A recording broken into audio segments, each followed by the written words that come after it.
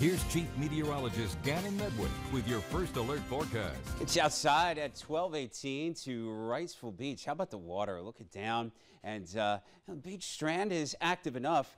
Also active with a southerly breeze flow. You see how the breakers aren't coming into the beach at a 90-degree angle? They're a little bit skewed that way. There's a pretty strong south to north longshore current going today with the breeze flow. And longshore currents have been known to sweep swimmers into rip currents, which there's a moderate risk of those this afternoon. So keep it safe in that mid-70s surf if you're stealing some beach time on a Monday.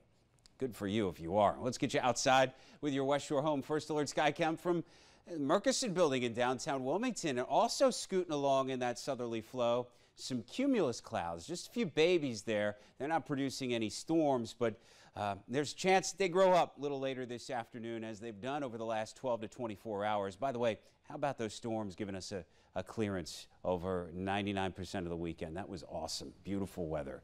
And if you're out and about this afternoon and you like it warm, and if you like it humid too, you're saying it's pretty beautiful if that's the weather that suits your fancy, to the tune of it's a sweaty 92 for a feels like.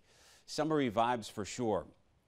Radar scan is not active in a collective sense, but I do want to get out literally the magnifying glass tool here and zoom in on the few showers that we do have.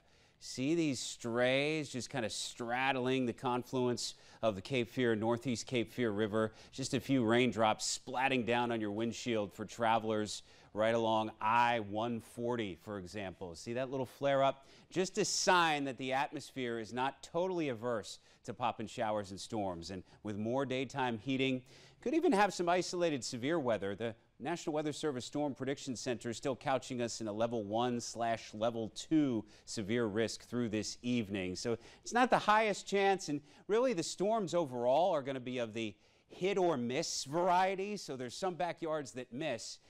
But just the same, as we go from 3 p.m. forward into this evening, there's some action on future radar. Keep an eye out with your WECT weather app. Less action tomorrow.